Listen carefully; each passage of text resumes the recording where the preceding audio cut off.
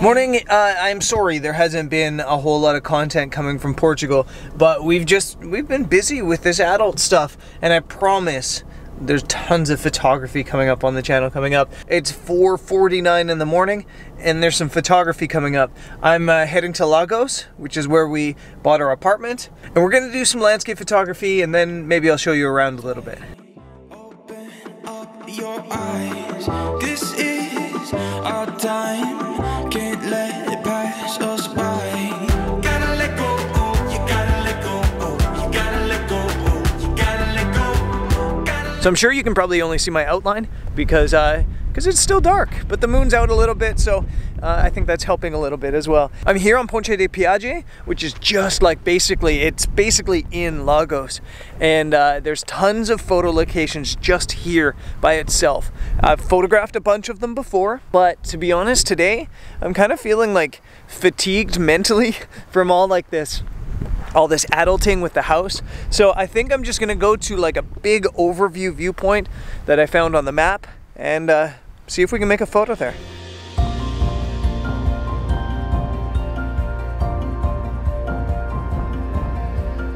I'm out on the point, and it is so beautiful here. So beautiful. There's all these crazy sea stacks all over the place. There's a lot of arch rocks. Ideally, and in general, I'd normally get down like onto the ground level and get a photo down, but I kind of just, like I said, I want to do kind of a vista today, a big overview shot.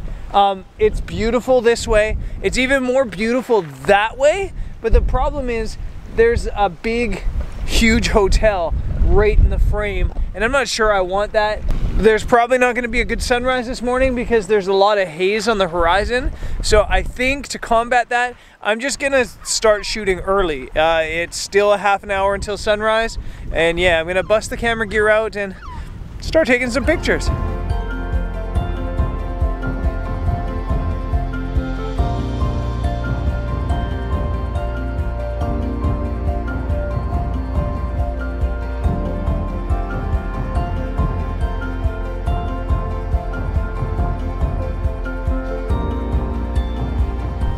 The wind is really picked up, and I'm standing right on this cliff edge. It's a nice composition, to be honest. It's not mind-blowing, but it's nice.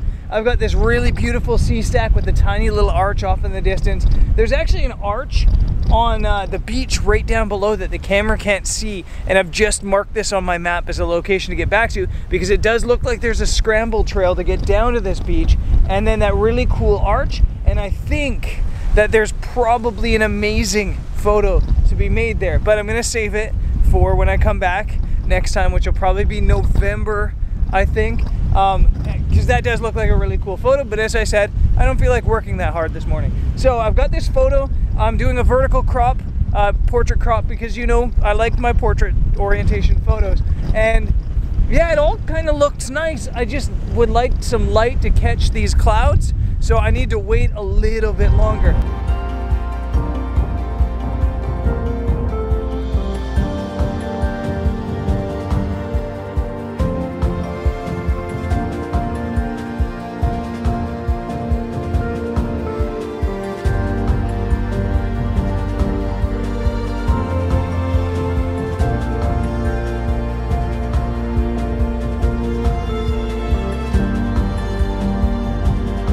It's not looking great from a light perspective. It's one of those situations that looks great to the eye, I think, but yeah, it just in general doesn't really photograph all that well. I don't think the light's gonna happen, but the location is really cool, and I think even when you don't get light in locations like this, there's so many ways that you can simplify photography and still get great images. So I've switched on the 24 to 70 millimeter, and I'm shooting a little bit longer and just isolating some of these sea stacks and using a longer exposure to really get, you know, a still water, a really smooth water. And I think it's coming out cool despite the lack of light. I'm gonna sit here, hang out for a little bit longer and see what happens with the light. But considering the fact there's been no color at all, and it doesn't look like there's gonna be color, I think I've already snapped off an image or two I like this morning. So yeah, it's going well.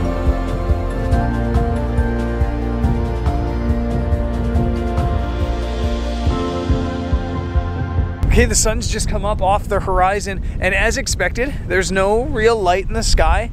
There's a little bit of color on some clouds, but it's a really thin line across the horizon.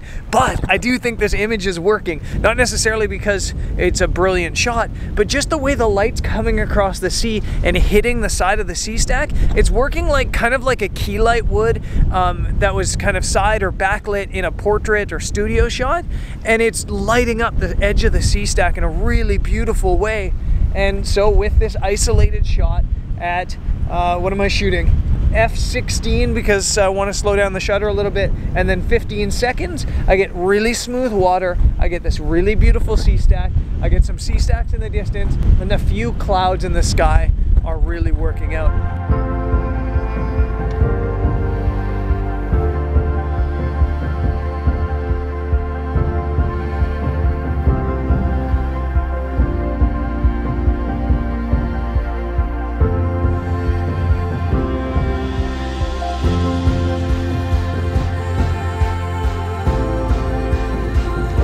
In hindsight, I probably should have just shot this location. This is Praia do Camilo, I think. Camila, Praia do Camila. It's a beach. And it's really beautiful. I photographed it from the steps when I was here 3 years ago, but it's such a beautiful spot from up here. And yeah, I think it would have made a really nice vista, a really simple vista. There's a couple people down taking pictures on the beach. I've seen 3 or 4 photographers out here this morning. Yeah, it's a photographer's paradise in this area.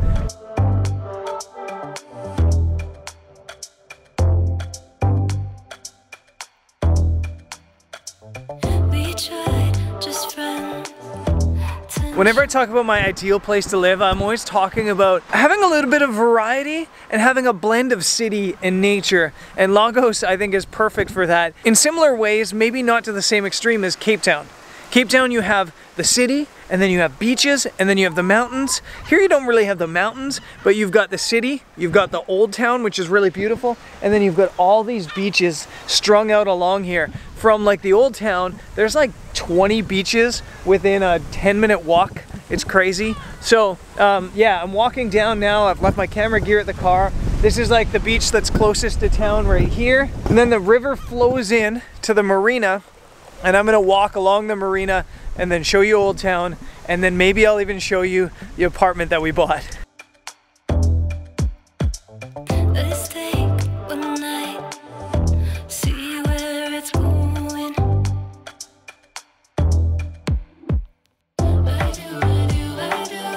I think I like it.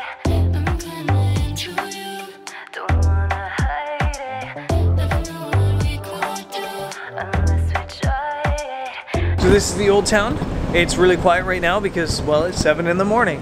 And I love this old town. This was kind of like the game changer for us walking around here because, yes, it's an old town, but it's got a really young vibe. It's got a huge surf community. There's a backpacker community.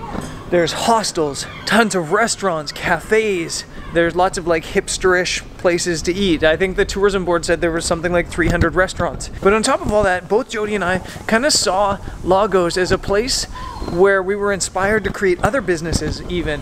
So for example, I could see myself opening a gallery here, like a small shop like this, turning it into a place that people can come and check out photos, or I can set up my office. People can come say hi to me if you come to Portugal. Maybe we could feel it out, feel it out. Feel it out, feel it out. Maybe we could feel it out, feel it out. So you can always tell when something's old town in Europe by cobbled streets. So I'm standing on cobbled streets right now, and then now I'm not. So this is officially the edge of Old Town. That building under construction over there, that's our apartment. So essentially it's like 10 meters from Old Town. It's probably like 10 minutes, maybe 5 minutes to like where the good restaurants are and stuff like that. It's still under construction. Jody and I, one of the reasons we bought now was because this building's not gonna be done until like March or April, which is when we're gonna start to think about like actually building the base. So it kind of just worked out. So to give you guys a reference, this is the building in which we bought an apartment, and there's a duplicate apartment, essentially just a different block that's already basically done just over here. And it looks absolutely beautiful. We checked out a show home. It looks awesome, and I'm really stoked about it. And yeah, somebody just yelled hello, and I don't know where that came from.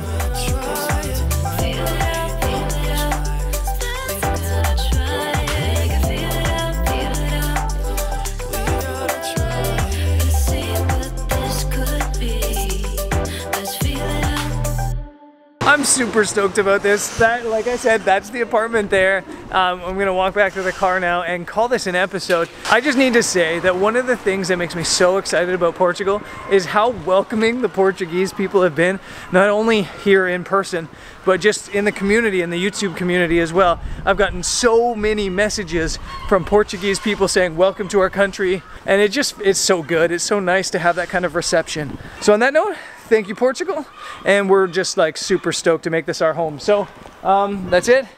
I'm gonna fly now back to the UK where I got a couple episodes before heading to Sri Lanka and then Mongolia. Crazy times coming up. I'll see you guys there. Peace.